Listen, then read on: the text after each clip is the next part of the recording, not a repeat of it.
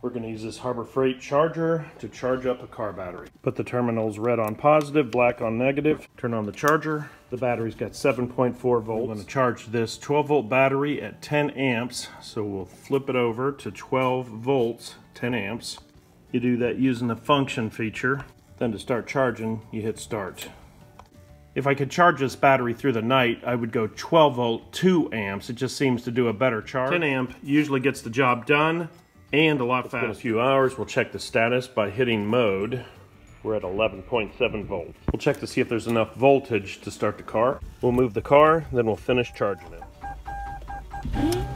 There's enough charge to start the car. We'll finish charging the battery at 2 amps. We'll make sure that the cables are securely on. Turn the charger back on. 10.8 volts, and it reset to the 2 amp charge. We'll start charging. We'll let this charge all night if we have to.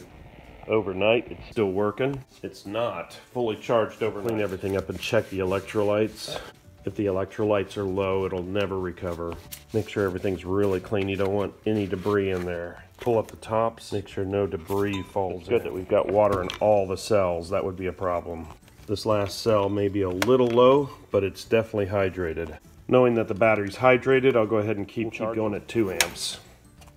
Overnight, the battery charger says it's bad. There's a few things I've learned I can try here. I'm going to cycle it to the 200 amp start. Everything's got to be well ventilated. You can see the activity immediately in the cells. We're going to do this for about a couple minutes. You can see activity in everything except for this last cell here. This last cell is where the problem is. Actually, the second to the last cell is not very active either. Look at the heat distribution through this thermal camera.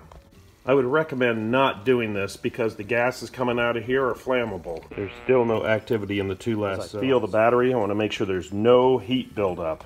I'll stop the high power and go back to 2 amps. Then I'll try another charge. It's taken everything through a recondition cycle. Overnight, the battery says bad again. At this point, this battery is not going to easily recover. Because it's not easily recoverable, this would be a good time to exchange it in for a new one.